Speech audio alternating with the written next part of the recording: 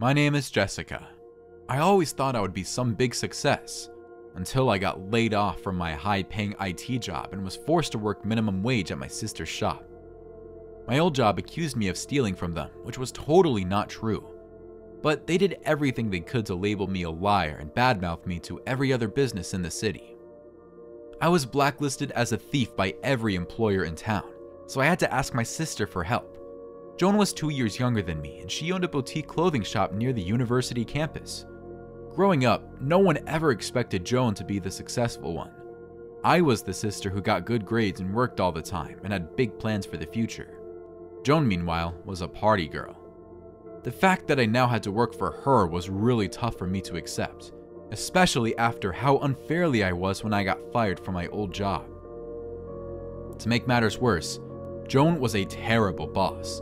She paid me barely enough to live on and forced me to take extra shifts whenever her other employees called in sick.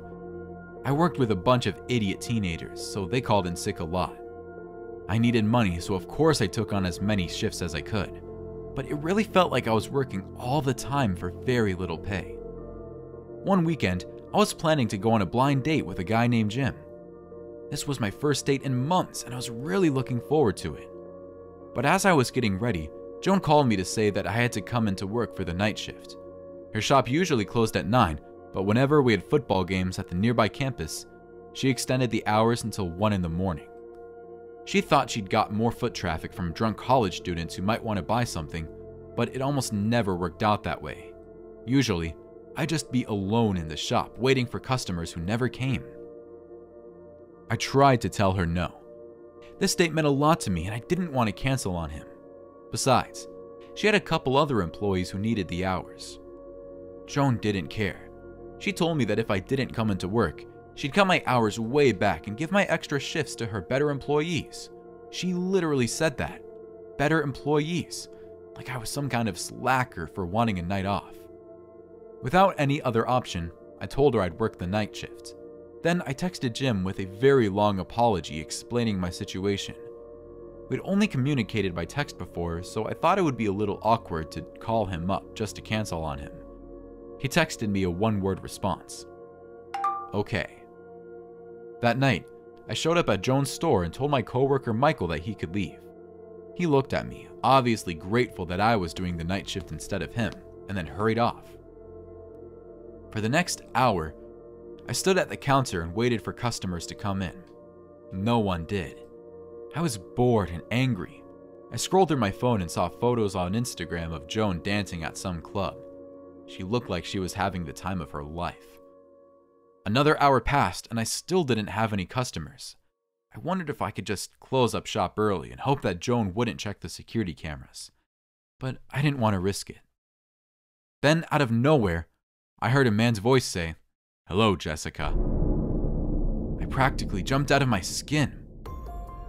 Someone had walked inside without me noticing, and now he was standing right behind me. I spun around and ended up face to face with Jim, the guy I had to cancel on. "What are you doing here?" I asked. He wasn't as handsome as his pictures, but I could tell it was the same guy. He leaned pretty close to me, smirking, and said, "I wanted to surprise you." "Well, you definitely did." I backed away from him. The way he just appeared like that, it was a little weird. "I'm sorry about canceling, but as you can see, I'm on the clock." "This is where you work," he said. "Nice place." "Uh-huh," I muttered. He kept wandering around the store, sliding his fingertips over all the hanging shirts and dresses. I really wanted him to leave. He was freaking me out. He walked to the front door, and for a second, it looked like he was going to walk away. But instead, he clicked the deadbolt shut, locking us both inside. Then he turned back toward me. "You shouldn't have canceled on me." I apologized again, but he just glared. "I bought you flowers," he shouted. "I made reservations. I shaved." He charged right at me, pure anger in his eyes. "And you texted me to cancel? You didn't even care enough to call?" I looked around. The only exit was in the front. There weren't even any windows for me to climb out. There was a bathroom in the back, so maybe I would run in there and lock myself in. Or I could fight him off. He dove over the counter and reached for me. His fingers tore at my shirt, but I was able to jump back before he could grab me. I ran toward the door, but before I could unlatch the deadbolt, he reached me again. This time, he grabbed my hair and pulled hard. I felt my body fly backwards, right on top of one of the displays. Wood creaked below me as the display shattered under my weight and dropped me to the floor. Pain shot through my back as I landed on some kind of box hidden under the display. As Jim lumbered closer, I looked down at the box I'd landed on. It was a microwave-sized metal safe. Normally, it would be too heavy for me to pick up easily, but I was running on adrenaline. Plus, it was the only real weapon I had. Just as Jim reached me, I picked up the safe and smashed it into his face. Just one strike. He instantly fell to the ground, unconscious. As Jim lay bleeding on the ground, I looked down at the safe in my hands, grateful that it saved my life. That's when I noticed a logo on the bottom of the safe. It was the same logo as my old company. It took me a second to put all the pieces together until I realized Joan had stole from my old job and blamed me for it. That's how I got fired. That's how she was able to afford her own business. My life was miserable and hers was fantastic because she'd blamed me for a crime she'd done. And I never would have found out if this psycho hadn't come after me. I called 911 and told them to come over. They'd see what happened on the security tape, and they'd also find the stolen safe that I'd used as a weapon. Thank God I'd been forced into working the night shift. That one crazy night changed my life forever.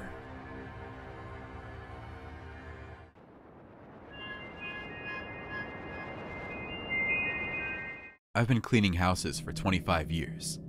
Back in my 20s, I was strapped for cash, and someone offered me a job to clean their house. I took it, and they asked me back.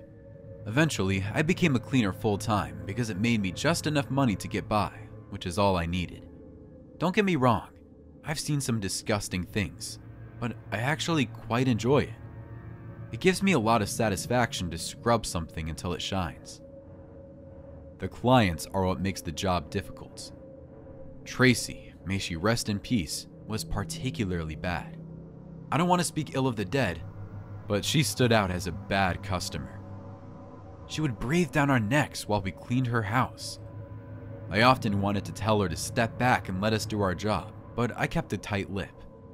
Whenever her house was on the schedule, I knew I was in for a day. I remember mentally preparing for Tracy the last time I cleaned her home. I woke up to a text from my manager telling me that Shonda called out again, so I would have to clean the property alone. Shonda called out a lot, so I wasn't fazed. I made sure to pack my headphones so I could listen to my romance novel while I cleaned. I've gotten to a point where, as long as there aren't too many properties for that day, I kind of enjoy working alone. I had 2 properties to clean. A 2-bedroom, 2-bathroom condo in Tracy's beautiful big house. Cleaning Tracy's house felt like a mammoth task, but I asked my manager if I could get paid overtime and she agreed. As long as the money was there, I didn't mind the extra work. The condo didn't take me too long, about 3.5 hours. I mentally prepared for Tracy's to take 6 to 7 hours.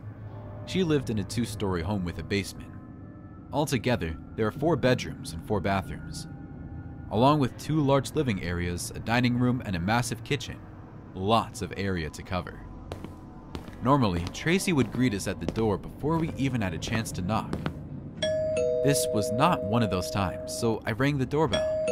There was no answer, so I knocked. Again, no answer. I called my manager to let them know no one was home and I couldn't get in. She told me where to find a lockbox with a key and the code so I could let myself in, which is standard for people who hire cleaners who can't be home when we come. It felt so weird to be in that house alone. Tracy always had to be there to ensure we didn't miss a single speck of dust. I wondered where she was. I yelled out, "Hello," to see if anyone would respond. Maybe she took a nap and forgot to set an alarm for us. I did this a couple more times before deciding I was alone and got to cleaning. I put in my headphones and started to work in the kitchen. Every now and again while I cleaned, I heard a faint clamoring. I didn't think much of it at the time. It was an older house, and you know how those creak and wane. Plus, they lived on a fairly busy street, so I continued to work through it. The first story alone took me about 3 hours. Once it was sparkling, I made my way up the stairs. I grabbed my all-purpose cleaner and rag and started with a handrail going up the stairs. About halfway up, I noticed a dark liquid gathering at the top of the stairs. I stopped at the handrail and went to investigate.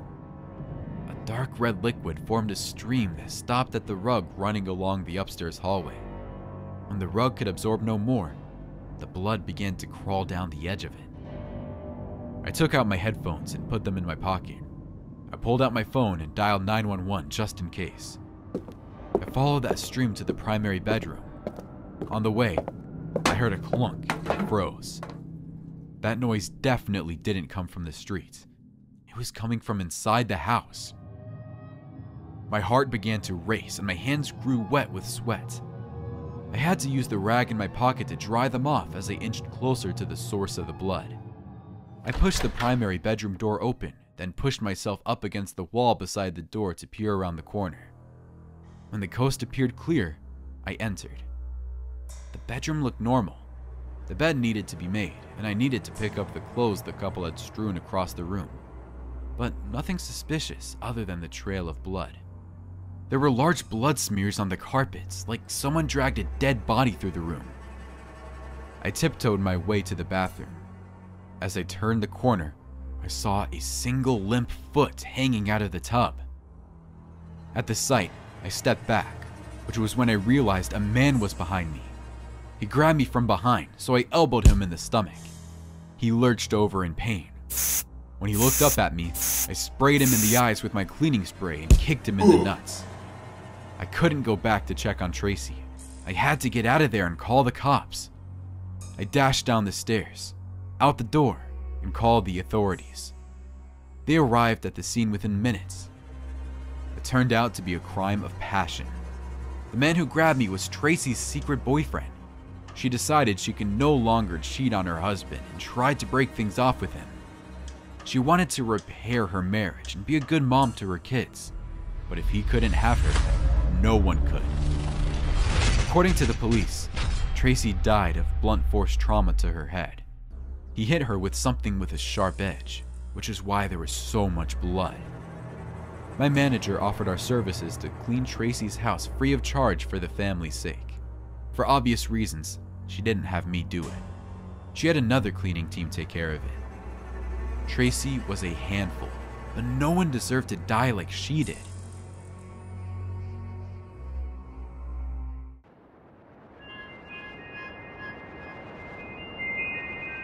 Back when I was in my late 20s, I worked the night shift at a local nursing home. The job wasn't particularly hard, and most of the time it was fairly dull, but there was one incident that stuck with me for many years after I quit. It had been an uneventful start to the shift. I was in the nurse's station, drinking coffee to keep me awake while keeping an eye on the monitors and filling out some paperwork in between. We had motion sensors out in the halls and alarms on the doors in case anyone tried to get in or out, and every resident had a button they could press if they required assistance. It was very rare we had any sort of incident, but we were always required to be on alert just in case. It had just gone 3 a.m., and I was in the middle of filling out some forms when the motion lights in the hallway flickered on. The nurse's station was at the very end of the corridor, with a large glass window looking out into the hall where residents resided. I glanced up from my computer, expecting to see one of the residents or another nurse, but the corridor was empty. I shrugged it off at first, since the motion sensor could be finicky and sensitive at times, so I figured something small must have set it off. After a few minutes, the lights flickered off again, plunging the hallway into darkness. Only, the glow from the nurse's station lights filtered out into the gloom. The second time the lights went off, I started to wonder if I was missing something. I climbed out of my chair and left the station, glancing down the hallway. I couldn't see anything out of the ordinary. None of the residents' doors were open, and nobody was out of bed.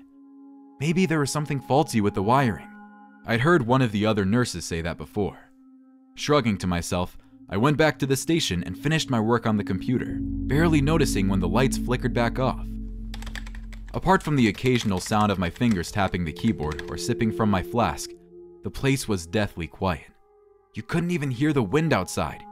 It almost felt like you were the only one in the entire building.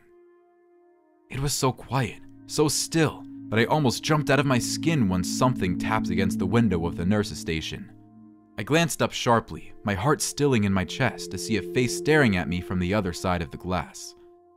"My goodness, Mrs. Riley, you almost gave me a heart attack," I blurted, pressing a hand to my chest as I met the older woman's gaze through the window. The lady said nothing, just staring at me through the glass, her finger tapping gently against it. I got up and stepped around the partition, my earlier fright still making my breath staggered. "Is everything okay, Mrs. Riley?" "There's someone in my room," she said in her soft, raspy voice, her eyes dim and sunken amongst folds of skin. I looked at her in surprise, my throat growing dry. "There's someone in your room? What do you mean?" "Someone watching me," she wheezed. "Someone in the shadows." I gently took her arm and led her down the hallway. "Let's go have a look, shall we?" I said, trying not to frown. What did she mean there was someone in her room? No alarms had gone off, and I hadn't seen anyone enter through her door from my position. But then again, I hadn't even heard Mrs. Riley approaching the station, her bare feet muffled as they were against the carpet. I walked her back to her room and switched on the light inside. A cursory sweep confirmed that the room was empty. There was nobody there. "Where did you see this person, Mrs. Riley?" I asked. The elderly woman raised a shaky hand and pointed to the end of her bed. "There. They were watching me." Her words sent a prickle of unease down my spine. "Let's have a look." I left her standing by the doorway while I took a look around the room, checking behind the curtain and inside the closet, and even giving a brief glance underneath the bed. "There doesn't seem to be anyone here, Mrs. Riley. Maybe you were just dreaming." Mrs. Riley shook her head, a strange expression twisting her features. "It wasn't a dream. I saw someone right there." With a sympathetic smile, I helped her back into bed. "Well, they're gone now. You don't have to worry." The woman didn't seem convinced, but there wasn't much more I could do. There was clearly nobody here, no matter what she thought she saw. "All right now, try and get back to sleep. I'll be out here if you need anything." I tucked the covers back around her and switched off the light, closing the door behind me. With a sigh, I went back to the nurse's station. Draining the last of the coffee from my flask, I rubbed a hand over my tired eyes and got back to finishing up my paperwork. The clock on the computer read 4:13 a.m. when one of the alarms went off. It was one of the call buttons from the resident rooms. When I checked where it was coming from, I felt my mouth go dry. It was Mrs. Riley's room. I hurriedly left my desk and crossed the hallway until I stopped outside her door. On the other side, I could hear the sound of whimpering. Switching on the light by the wall. The woman was sitting up in the bed, staring wide-eyed across the room. Her chest was rising and falling quickly, each breath slipping raggedly between her lips. "Mrs. Riley, is everything okay?" I asked, hurrying over to her. She shook her head without taking her eyes off the end of the bed. "They came back. That person. From before. I saw them again." I let out a gentle sigh. It wasn't uncommon for the residents here to see or hear things that weren't there. Dementia, Alzheimer's, even just the effects of the medication they were on. Some of it caused hallucinations or vivid dreams. I dealt with this kind of thing before. Whatever Mrs. Riley thought she was seeing, it wasn't real. "Mrs. Riley, I already checked your room, remember? There's nobody here," I said as firmly but softly as I could, trying to get her to look at me. "But I saw them," she whispered, her voice tight with desperation. "I know what I saw." I shook my head. "I promise you, you and I are the only ones in this room." She finally calmed down, her expression growing weary. Are you sure? Are you sure there's nobody else here?" I smiled and squeezed her hand. "I promise." "Oh, okay," she finally said. I'm sorry for bothering you." "No bother at all. I'm here as much as you need me, okay?" I left her for the second time that night, hoping that she would fall back asleep and not experience any further hallucinations. By the end of my shift at 6 a.m., I hadn't heard from Mrs. Riley again, and assumed that she must have finally managed to get some rest. Which is why, later that day, when I got a call from the nursing home explaining that Mrs. Riley had passed away in the night, I wasn't sure what to think. Had Mrs. Riley really seen something in her room after all? Or had it simply been the senseless ramblings of a dying woman?